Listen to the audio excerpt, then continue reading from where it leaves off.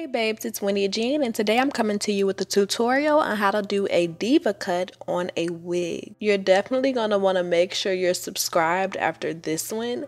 So if you want to see how I got this super natural and voluminous look that really resembles your natural hair, then keep watching.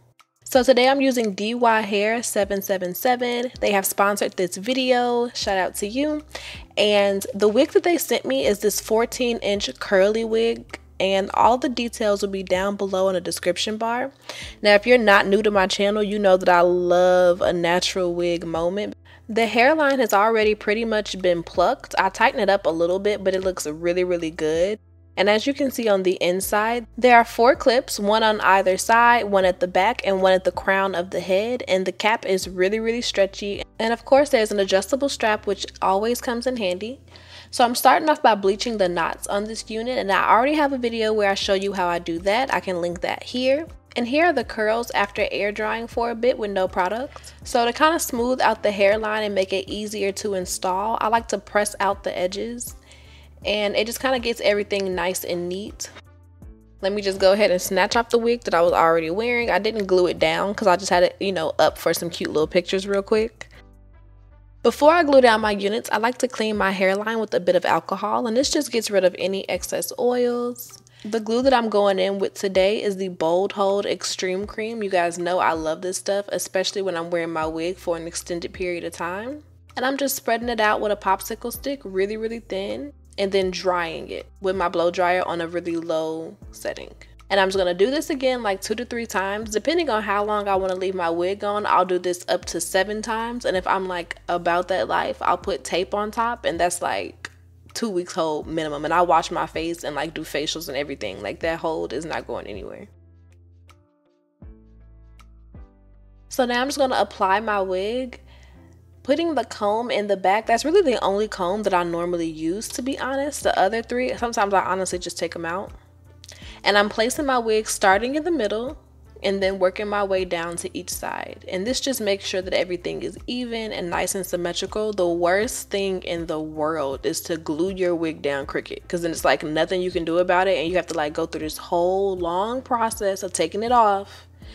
Don't even do it to yourself. Take your time, start in the middle. That's my best advice to you, and work your way out in small sections. Now once everything is pretty much placed, I go in with the back of a rat tail comb, and I just use that to kind of massage the lace into the glue. And as you can see, it's looking really good so far. So what I'm going to do to kind of bake everything, this is like baking for wigs, is to tie your edges down. When you tie it down, it really just seeps into the scalp. So to start with the cut, I'm going to just wet my hair down the middle and create a middle part. This is just going to be my anchor and make sure that everything is nice and even on both sides. It really helps out a lot. Now I'm pulling out what I want to be my bang, and I'm kind of just separating this out like a little triangle area right in the front.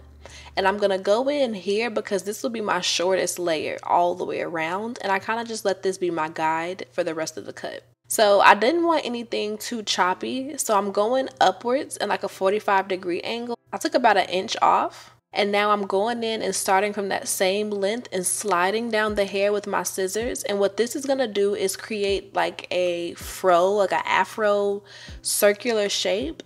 And that shape creates volume. So because the top layers are shorter, they're going to kind of sit on top of the other hair and really look super, super full and give you that super voluminous look that we like. I find that if you put a curly wig on and just wear it as is, it kind of gives you that Jerry curl kind of vibe. But when you really cut it up and put some shape into it, it like literally brings it to life. So this is what it's looking like before I define the curls. And here is what it looks like after I define the curls and let it air dry for about an hour. The curls on this wig are gorgeous. I would say they're like a 3C texture. Like it could literally be a natural hair texture on someone with a little bit finer hair. And the frizz, the color, everything is gorgeous. Absolutely gorgeous. I really, really, really like this wig. Like I'm kind of obsessed. As you can see, it's super fluffy. The layers that we cut into it will let us do like a curly fro situation with a little bit of a bang. if you wanted to style it that way. That is it for this video. I hope you enjoyed seeing me get this really bouncy and curly look. All of the details for this wig will be down in the description bar, as well as these videos that you'll probably really like. So click one of those and make sure you're subscribed. I love you. Bye guys.